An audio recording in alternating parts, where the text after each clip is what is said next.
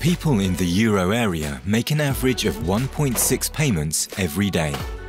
As the guardian of stable prices in the euro area, the European Central Bank closely monitors Europeans' payment habits. So, how are we paying nowadays?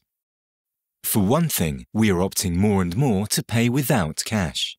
Instead, we like to pay by card, bank transfer or direct debit, often using apps to make these payments. And some of us even still use checks. Today, the average European shopper has 1.5 payment cards in their wallet. Shop owners are busy updating their card terminals so they can offer contactless payments. But not all Europeans have the same payment habits. People in Spain and Greece use cash for most of their day-to-day purchases. Estonians and Finns, on the other hand, make less than half of their payments with cash. Checks have disappeared in most European countries, but not everywhere. Cash remains important. It is used for more than 75% of all day-to-day payments in the euro area. In 2002, the value of euros in circulation was 230 billion.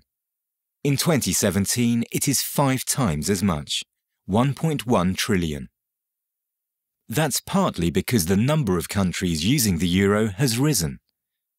In this time of changing payment trends, the European Central Bank continues to foster safe and secure payments for all Europeans.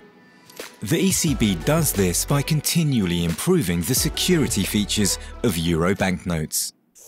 For both cash and electronic payments, the ECB promotes innovation. This ensures that we can make payments all over Europe, safe and efficient.